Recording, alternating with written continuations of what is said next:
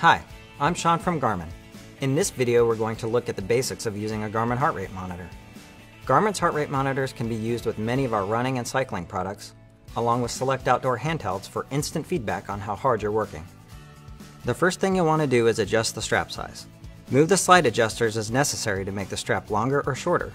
The strap should fit snug on the body, making good skin contact just below the breastplate. It should not be able to slide down on its own, but should not be so tight that it's hard to breathe.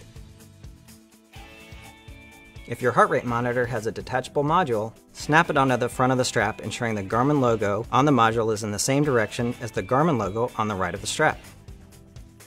For proper operation, using regular tap water, wet the electrodes to create a strong connection between your chest and the transmitter. Newer straps also feature a contact patch to the left of the electrodes that should also be wetted. Not completing this process may result in your device not detecting or providing an accurate heart rate. After putting on the heart rate monitor, a connection between it and the Garmin device that the heart rate monitor has been paired with can be established when getting ready to start a new activity. If your heart rate monitor came in the box with your Garmin fitness device, then they are likely already paired together. If not, the owner's manual will have step-by-step pairing instructions that are unique to your device.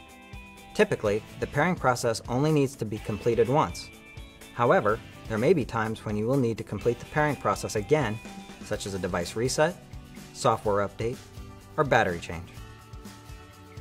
For best results, rinse and air dry your heart rate monitor after every use to avoid the buildup of sweat, salt, and dirt.